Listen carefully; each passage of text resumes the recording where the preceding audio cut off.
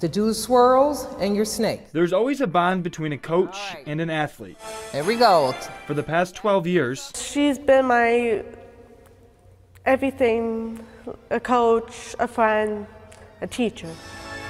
Feet together, nice jump. That's been the case on the gymnastics floor. She's been doing a fantastic job. She started off the low level, but now she's at the high level. Jessica Duval is part of the Lansing area Special Olympics. She had played a handful of sports, but gymnastics is the one she loves. You move your body. It's like a little dance. It's like fun.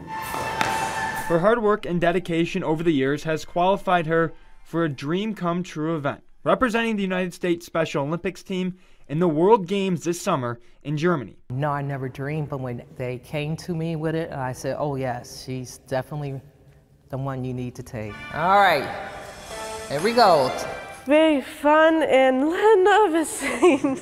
While Jessica prepares for her biggest event, she's also developed into an assistant coach role with the Area 8 Special Olympics. At first, she was really shy, kind of hesitated on it, so I'm very proud to see her stepping out as a leader.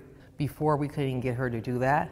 Now she's performing in front of thousands of people on TV. I want to help other girls out, and if they want to come to Beekman and meet Miss Rani. As Jessica prepares for the games in June, she said she's most looking forward to meeting new people. She'll have one more event at the Michigan Summer Olympics before she heads to Germany. All right, okay.